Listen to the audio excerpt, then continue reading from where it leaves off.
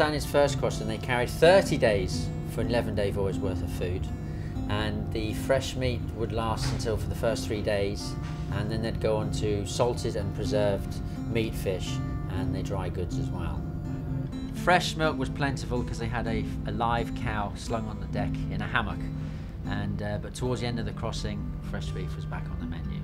They had live chickens on board for their fresh eggs, and because there's no refrigeration back in those days, and everything used to be kept on the top decks in ice chests.